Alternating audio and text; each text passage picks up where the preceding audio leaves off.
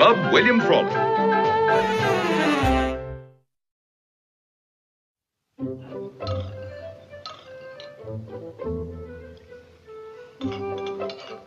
It's a very tasty soup, huh?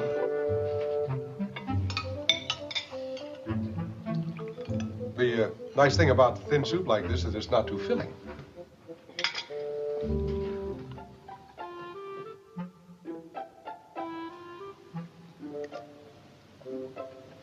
I mean, it sort of whets your appetite for the rest of the dinner. What rest of the... What's that?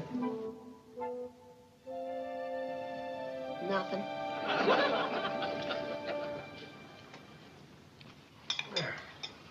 Okay, that does it. Now get to your homework. Never mind the dishes. I'll take care of them. What do you mean that does it? Is this all we're getting for dinner? Are we on some kind of a diet or something? No, that's just Bub's corny way of telling us we're out of food. Out of food? Yeah, Bub's all shook up. You're darn right I'm all shook up. Look, Dad, I don't I've mind doing tried the to cooking, explain to Bub scrubbing, that I have a few sewing, obligations and the of my housework own. around here. I mean, I can't But when it comes to spend running all the day, errands and every buying day the hauling groceries, him around by town. George, I think I mean, it's only it's fair not that I have a fair, little Dad. help. Let's now, just a minute. Mike promised Bub to pick him up after school, and... Look here, I young did man, not when we want your promise. groceries, I let could, you I know. would, but I You've certainly already didn't done plenty promise. around Why here don't you today. butt out anyway? All right, let's not argue. It's not good on an empty stomach. Mike promised... Now, it seems fantastic, but I gather we're out of food. And all because Mike, for apparently good reasons, has upset Bub. And justifiably so by not taking him shopping. Correct? Today, yesterday, and the day before that. Well, it's not my fault, Dad.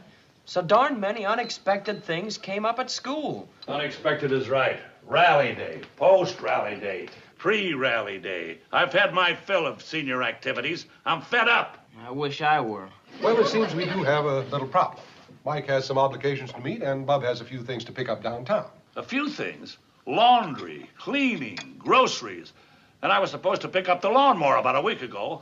How am I going to get all those things in that sawed-off little jalopy of his? It's not sawed off, it's cut down. Well, sawed off or cut down, I'm sure it'll hold all the things you have to pick up, Bub. It has that big trunk in the back. Are you kidding? That trunk's been rusted shut for years.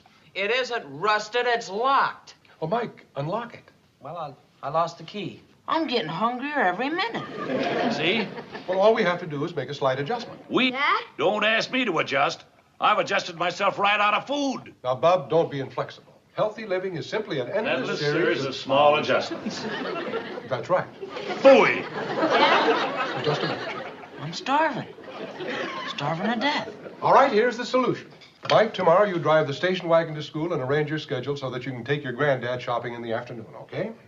Okay. Dad? Are you going to take the bus? No, I'm not proud. I'll drive your car. Now, what do you say we all adjust ourselves to a big hamburger down at Freddy's drive-thru? Dad! Oh, I'm sorry, Chip. What is it? I forget. Mother, come on, get your...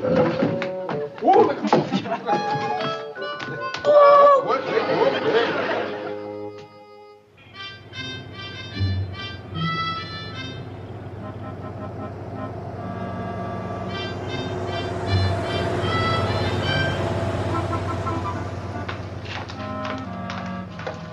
Now, personally, Douglas, I'm convinced that you're the right man. You're a clear thinker, sharp eye for detail, and not likely to get bogged down by government red tape. Thank you, sir.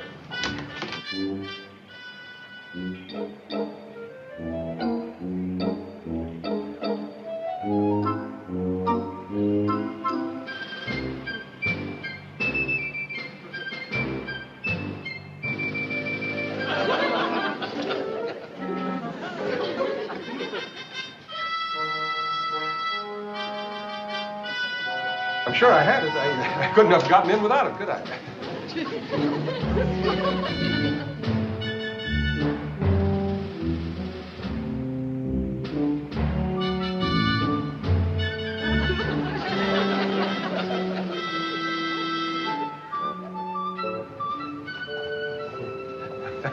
Here it is. Good. Figures you were the right man. Thank you. Shall we take your car? Oh, certainly, General. Oh, I I forgot. We've had a little transportation mix up at the house, and I'm driving my son's car. I don't think we Are can... you apologizing, Douglas? Well, no, sir, it isn't that. It's Well, just... adjust to it. Can't be inflexible, you know. I know, sir. Life is just a series of small adjustments. Come on, Johnson. No time for that. May I have your identification, please?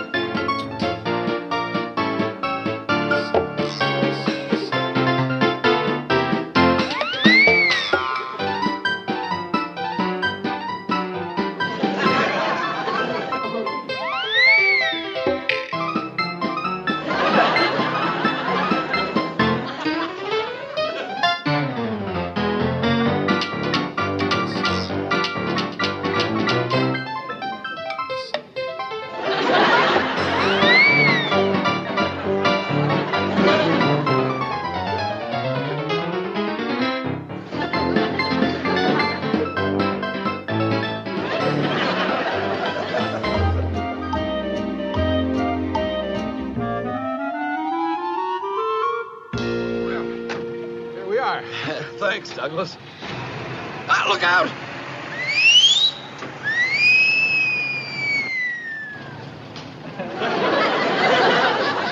Sorry, General, I didn't know that. Come on, Johnson, let's get out. Well, see you at your house for dinner tonight. Fine, General, about 6:30 sharp. Good. I'm looking forward to a good home-cooked dinner for a change. Here, can I help you? Come on, Johnson. I guess you can. Maybe you'd better get out this side. At this rate, we may have to have dinner in the car. Yes. Hold it. Lean forward, Johnson. Oh, that's clear thinking, General. Yeah. Certainly makes it more comfortable, doesn't it? Yes, sir. Thanks for the ride. Perfectly welcome, sir. See you at 6:30. All right. We'll be ready and waiting, General. You sure I can't pick you up someplace? No, thanks. I'll take a cab.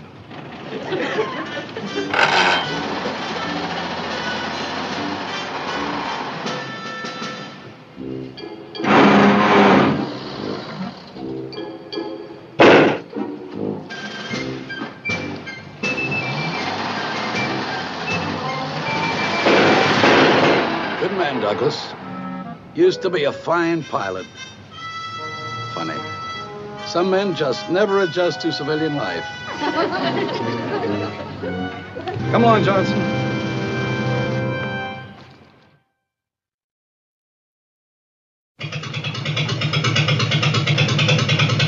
Where's Dad? What? Where's Dad? Yeah, sounds pretty bad. I wonder how he's doing with my rod.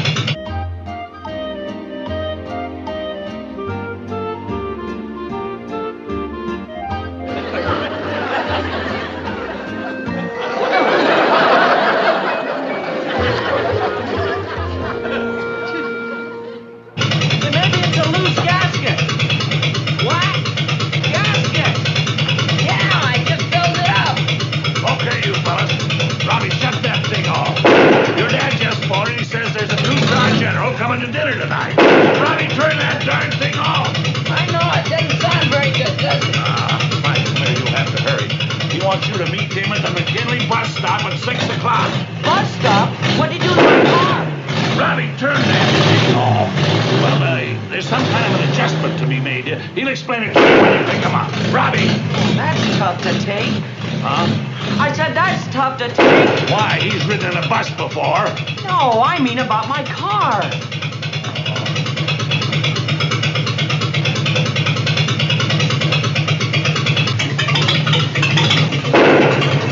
Hey, you cut off the gas. Yes, now shut off your gas if you don't get in the house. There's a 2-star general coming to dinner tonight. Get in there. Wow, why didn't you say so? Well, I was just too shy to mention it. Get in there. Will you dry up?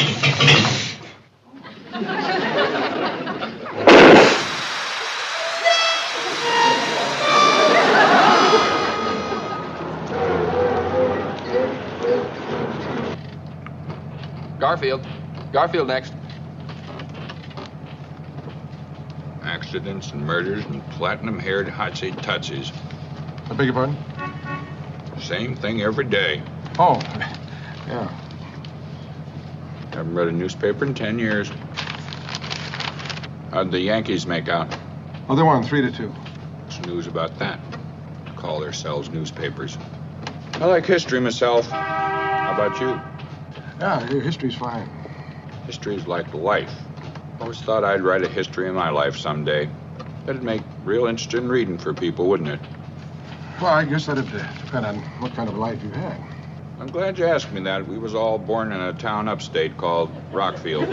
There were me and my 4 brothers and 5 sisters. Things happen sometimes once in a while. Think that'd make an interesting beginning to the story? That'd be fine. Just to give you an idea what it was like, when the chores was done, we weren't too tuckered out. Why, we'd all of us... Well, no, not all of us, because...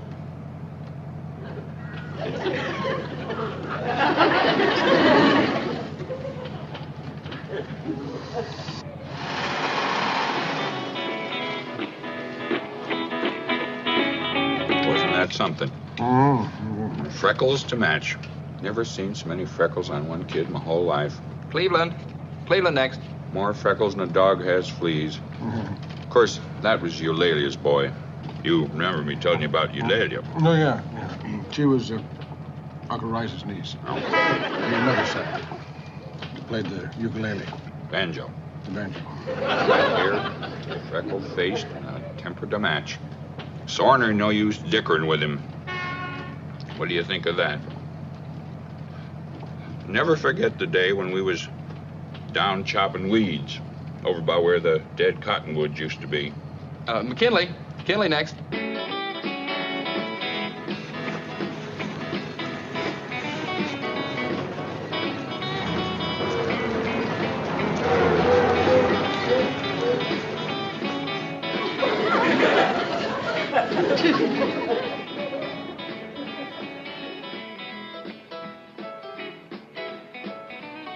I took that old saw blade and fastened it onto that old hoe handle with a piece of rusty baling wire.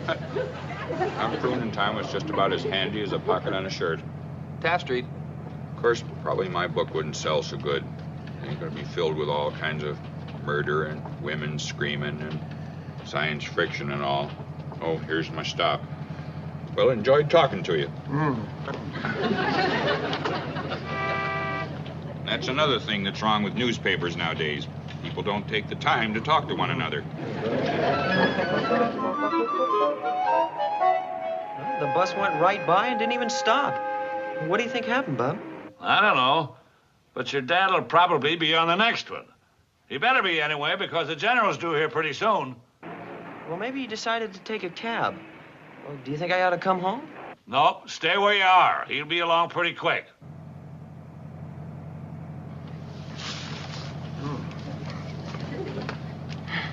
Harding. Harding, what happened to McKinley? He was assassinated. I mean the street. Oh, we passed that about 10 minutes ago. I shall slept through my stop. Let me off. Hoover. Hoover next.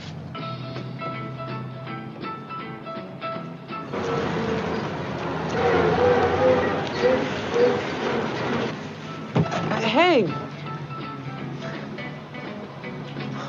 What the heck?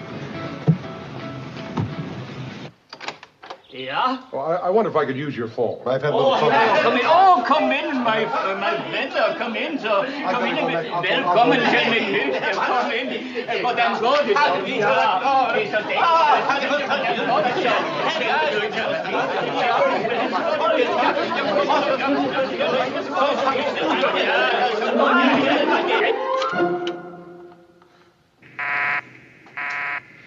Darn Robbie, always on the phone when I need it. Steve, where in tarnation are you? Well, never mind that, Bob. Is General Heffler there yet? No, according to the kitchen clock, he's got 15 minutes.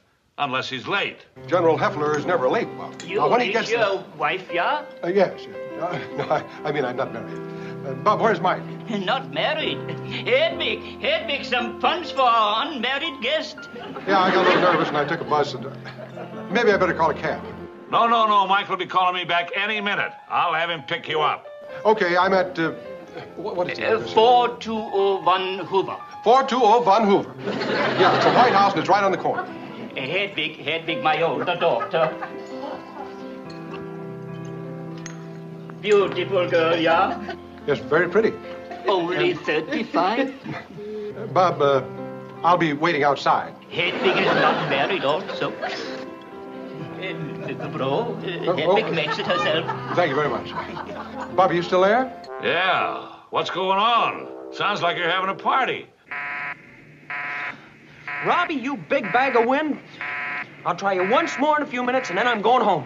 And, Bob, if General Heffler gets there before I do, for Pete's sake, be careful what you say to him, will you? He's strong. No. Good cook, too. No, I didn't mean that. Makes all her own clothes. No, I just want you to remember that contract he has in his pockets is our food for the next 3 months. Yeah. Okay, goodbye. Fine young girl. Sings, plays the tuba. Well, not at the same time, I bet. You like bowling? Oh, yes, I like to bowl. Yeah, Hedwig bowl 180. 180, that's and very she good for a loves girl. children, too. I'll bet she does. Maybe next time you and Hedwig go bowling, yeah? Oh, yeah. I mean, I'm sure she'll make somebody a wonderful wife. Thank you very much. Welcome. Don't you like it? Oh, I'm sure it's very good, but I'm in a hurry. Thanks for She has good sense of humor. I can see that. In her very own checking account, too.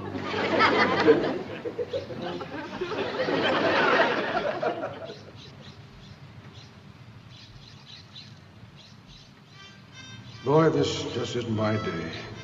General Heffler's probably ringing the doorbell right now, and here I stand. Of course, I know Bub and the boys will treat him as a general should be treated.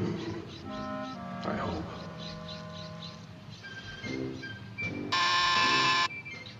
I'll get it. Hey, Bob, there's a big clunky guy here to see Dad. My name is Heffler, Major General, United States Air Force. Oh, yeah. Come on in, Sarge. General. You gonna give my dad that important contract, mister? General! Steve just called. Sounded like he was at a party on the other side of town, Sarge. I am not a sergeant and I am not a mister. I am an important general who is not going to give your father an important contract. Contract. Are you getting on or aren't you? Oh, I'm sorry you stopped. I'm just waiting for my boy. He's going to pick me up.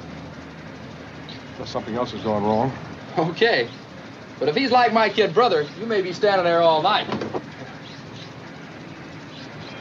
Hey! You talked me into it. Boy, the characters you meet driving a bus. You know, I could write a book about it. It'd be darned interesting, too. Why, just the other day, this blonde got on my bus.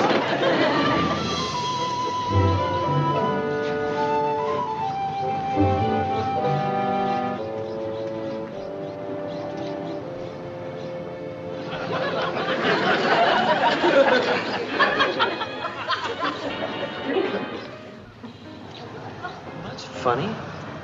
I'm sure Bub said he'd be standing right on the corner. Not there. Well, listen, Mike, I just talked to him. Are you sure you're at 42nd and Hoover? Sure, I'm sure. Mr. Swenson said Dad just left here. Who? Swenson, I'm calling from his house. Maybe you're hungry, yeah? Well, yeah, thanks. Bob, what do I do now? Tear, bring the tray for this nice, good-looking young man. Beautiful girl, yeah? My youngest. How do you do? Bob, are you there? Very fine anchovy soga. Tear makes it herself. Thanks. And such a good cook, that girl. At her age, too.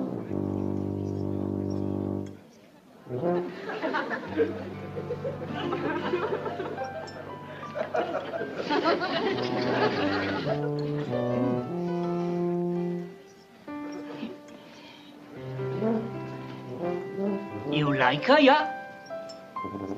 Bob? Bob? Hello, Mike? I'm sorry, but my butterfly rolls were burning. Yes. Jeepers, Bub. When's that general getting here? Between this darn tie and the hunger pains, I'm about gone. Serves you right. Mike, you stay right where you are, and I'll call you back. Okay, Bob. You like to dance? It's harmony 6, 5, 4, 3, 7. Tear, come show this nice, good-looking young man the polka. And make it quick, will you, Bob? Yes, sir. I'll get right on it. Goodbye. Oh, my gosh, the general. You stay here. I got a job for you. Chip, the door. Bub, can I eat first? No. Chip, get the door. I'm coming. Now, you hightail it down to the McKinley Street bus stop. Hey, Bob, there's a big guy here in a clunky uniform to see Dad.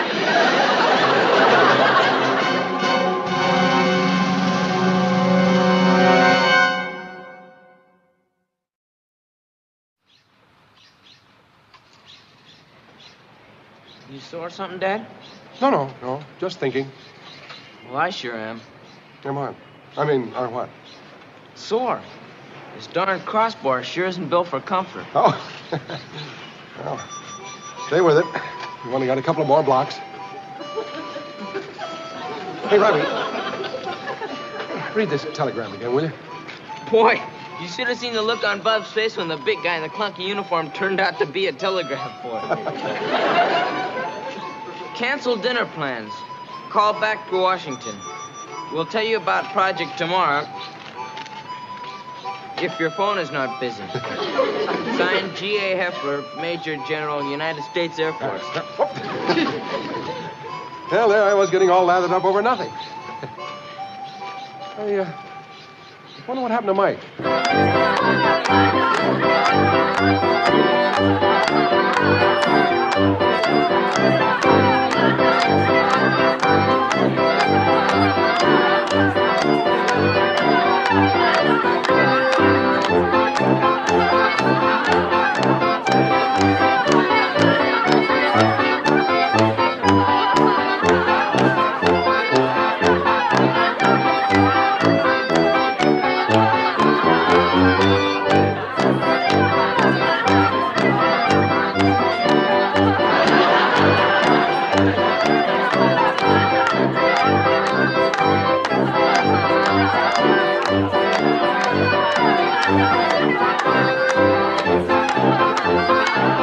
You know, Robbie, I bet we've got the only house in America where you can wake up in the morning and not possibly imagine what's going to happen to you before you go to bed at night. Get out of here! Go!